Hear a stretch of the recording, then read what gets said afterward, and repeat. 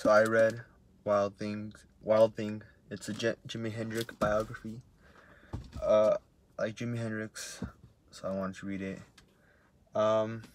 So I don't know how like accurate the biography is, just because there were so many spelling and grammatical errors that I don't know how, like, if like those things like slip through the cracks. I don't know how many like mistakes in Jimmy's life also slip through the cracks.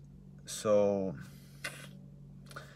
but if you know, if it is the correct story, I guess you could say, I would say it's a pretty good book. It's pretty interesting. Um, there weren't too many dull moments. It was a pretty quick read too. It was like 350 pages. But yeah, the thing that kind of worries me the most is like the validity of that biography, just because how many spelling and grammatical errors there were. Um, like there were some that were like so obvious, like spelled because wrong, or like become wrong.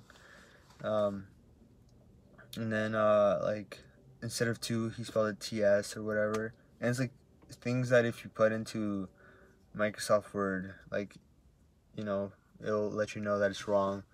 And I'm pretty sure this book came out like last year, or like end of 2020. So I don't know why there's so many mistakes. So yeah, I don't know. It was like, I think I put like 2 or 3 stars out of 5 on Goodreads.